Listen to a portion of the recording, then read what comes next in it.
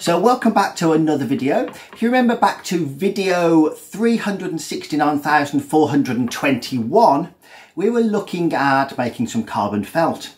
Now you can buy carbon felt, it's really good, you can buy it from our store, but it turns out there's an even easier way to make it. All you need is a little bit of carbon, so this has just come off my barbecue, and quite simply you just hold it in your hand and feel it for a little bit, and that is now carbon felt. Now what I do is hold it in your hand and then just slowly pull it out, and it turns into this lovely carbon felt like that. And as we know, this is a heater.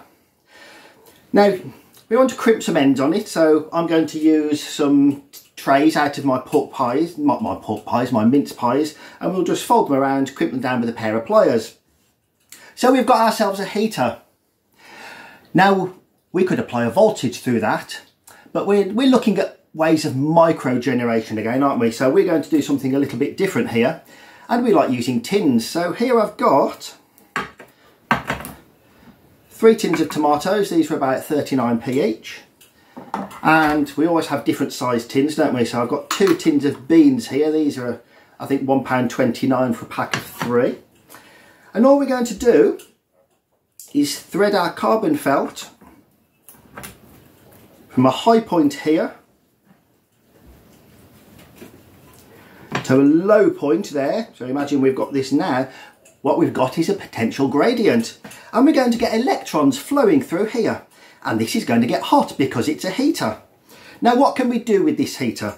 Well, if you think back to video 495,327.2, we were looking at using objects like thermal mass, and we made a sand battery.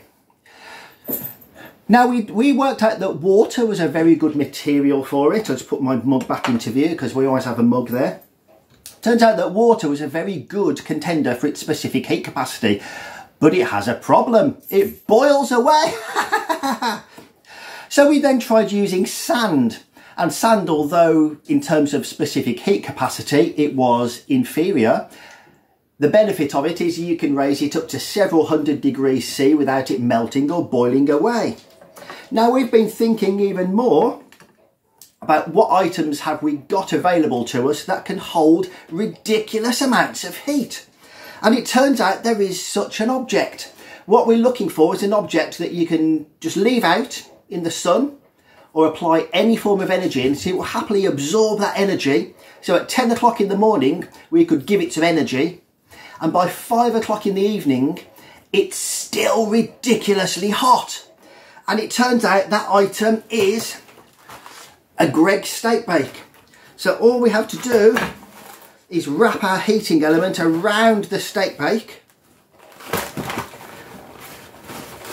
just like that. You can cover it in sellotape if you want to electrically insulate it. Plug it into some tins of beans and tomatoes, and by 6 o'clock in the evening you will have an object that will burn your mouth off. Now that is a fantastic store of heat, so why don't we use steak bakes instead of sand batteries? Anyway, hope you found this video useful. Don't forget to like and subscribe, and thanks again for watching.